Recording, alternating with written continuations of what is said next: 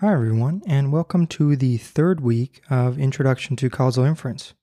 In this lecture, we'll be introducing you to graphical models and how association and causation flow in them.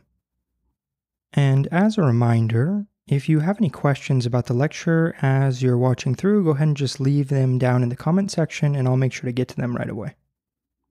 There are 4 parts to this lecture. In the first part, I'll just be going through some basic graph terminology that we'll need for the rest of the lecture.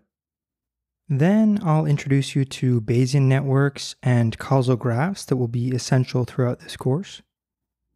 And all graphs are built up of a few basic building blocks, so we can take these building blocks and analyze how association and causation flow in them, and that's what we'll do in the third part.